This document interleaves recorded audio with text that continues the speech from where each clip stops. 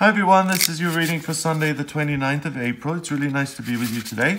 Let's have a look at what the cards want you to be aware of. And I'm using the Shadowscapes deck for today's reading. So we've got the Knight of Wands in reverse. We have the Two of Pentacles in reverse. And the Knight of Cups in reverse. Okay, so because they're all in reverse, I'm going to read them this way around first. And then I'll turn them back round. So the Knight of Cups is, we have two knights here today. So a knight card is a court card, and it's someone who is starting to master the energy of the suit. So Wands is fire, so we've got someone or an energy of controlling fire, which can be very fun and creative, but which can also be very angry and destructive. And then we have another knight who is mastering watery emotional energy. He's getting to the Holy Grail there. So that's about managing the spiritual and intuitive side of yourself, and also the creative and nurturing and caring sides of yourself. The Two of Pentacles in the middle is the infinite ability to have to deal with life on life's terms, the things that life throws at you, and really having the strength and ability to do that. In this case, we're doing it with real flair and beauty, and we're turning it into a circus performance. It's really a beautiful card here. So all three of these were in reverse. So what have we got? So we've got the Knight of Wands in reverse. So we're not overly struggling or polarized by our passions and desires. So you're not overly angry by anything that happens. You're not going to shut the door and shut everyone else out today and say, I have to work on this passion project. I need to be left alone today. Don't interrupt me. I need to do this.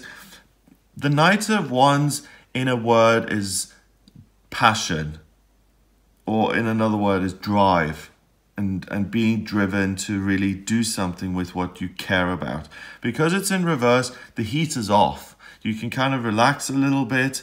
It's the constant process of balancing your creative self with your angry, kind of destructive self, and the constant work of balancing the physical with the spiritual, and nurturing and giving versus receiving, and all of that. That's a constant balance that we all have to find in our lives, and that we have to deal with all the time.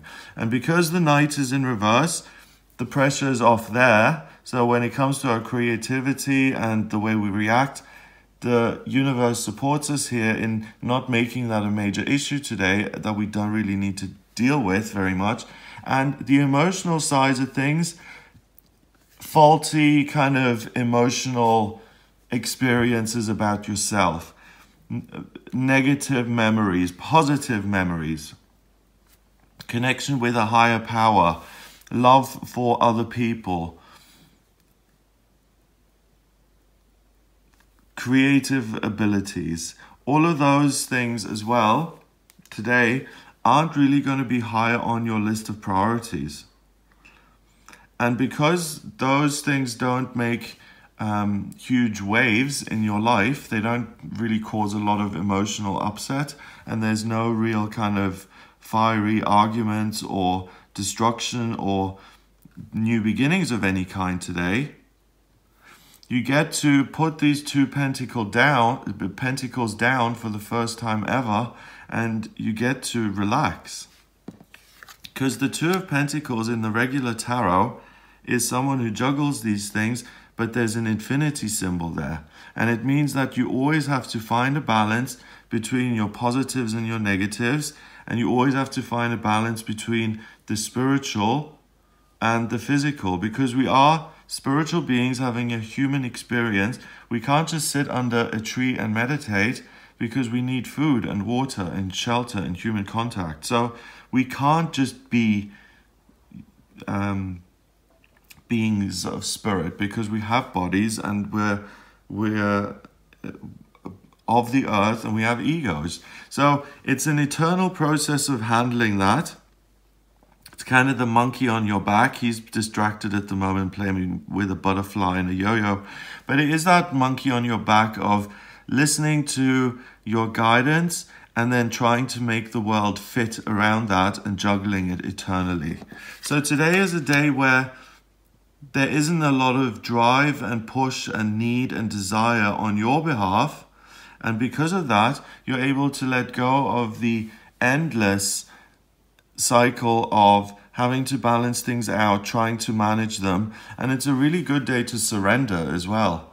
It's a great day to say, wow, today I'm experiencing a sense of freedom because I'm not trying to manage everything. I'm not trying to manage myself all the time. I'm not controlling life and my emotions and other people's feelings. Wow, this is really freeing.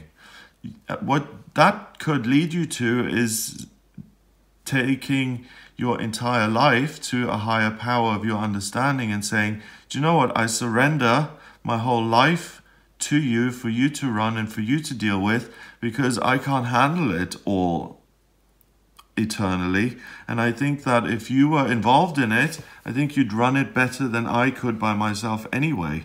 So that's a personal choice. That's something that you can choose to do. Surrendering to the universe is really helpful because it gets the universe on side and it takes you out of the driver's seat and you automatically start to take better actions.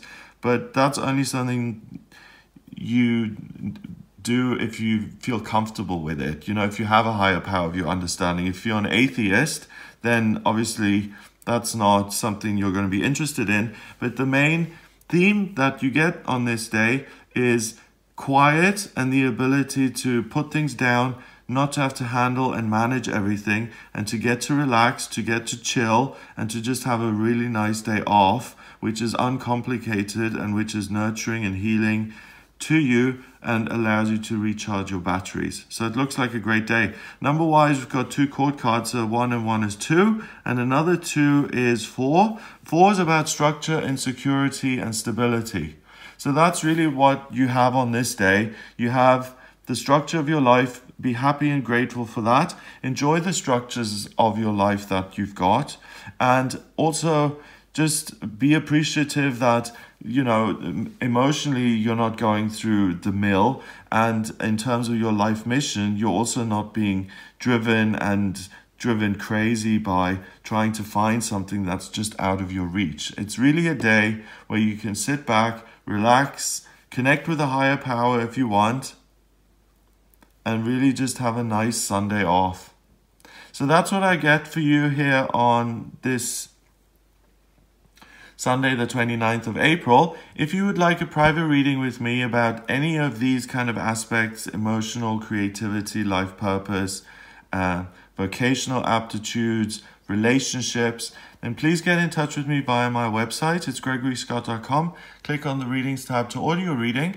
And in my readings, I use the tarot, numerology, and astrology, and I use all 3 to give me a really in-depth look at who you are, what you're about, and what's coming up in future.